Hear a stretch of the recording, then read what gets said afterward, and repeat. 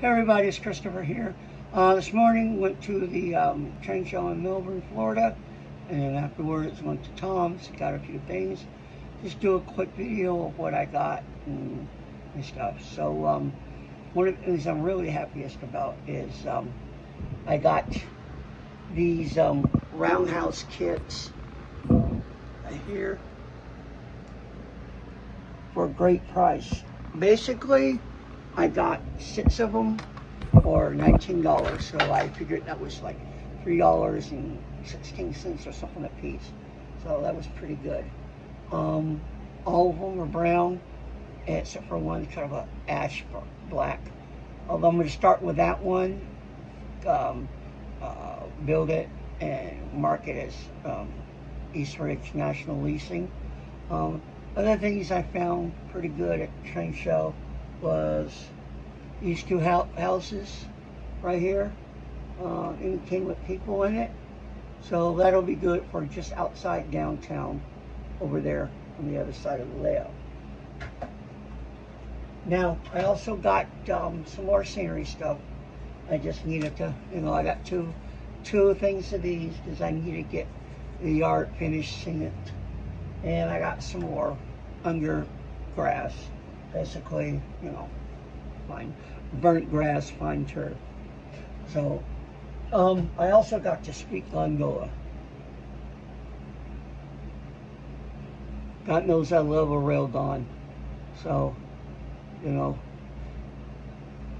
can't wait to get this on the rails and have the 153 switched around a little bit. First I got to nip off the coupler pins first. I also bought a whole box of just random vehicles. There's even this, which I don't know if I'll keep and put in my collection, or if I'm going to give to my really good friend's son. Because I already got some other stuff that I got him at the train show as well.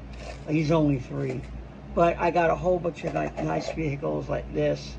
And over time, I'll go and make them look nice. Some of them are too beat up, and they'll just go in my bruisers. You pull it and just make sure that they're all crappy, So I even got, it came with these, which I don't know what I'm doing with. They're not going on the layout. They're just too, and I remember these as a kid.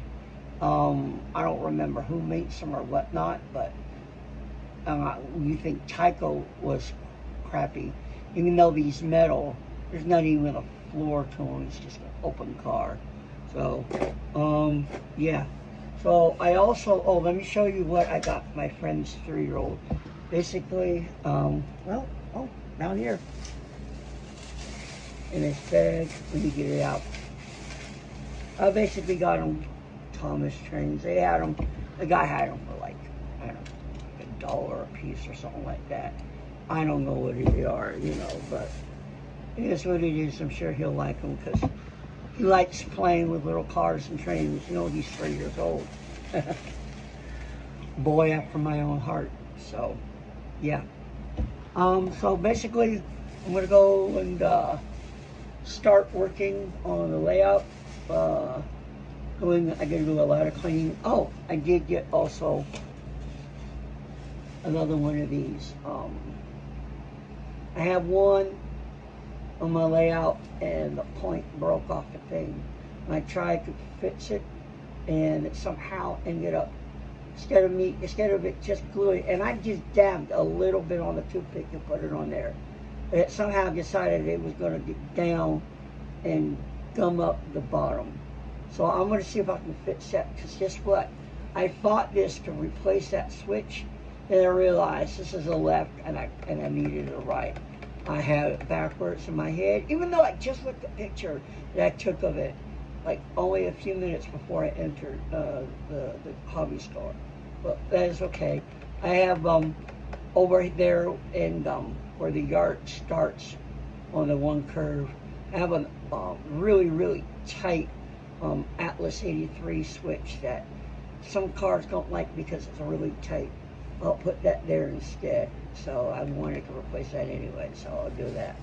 So anyway, all right, I'm gonna get some work done, and there'll be some videos uploaded later of me doing some scenery and running more trails. So yeah, happy Monroe roading. Peace out.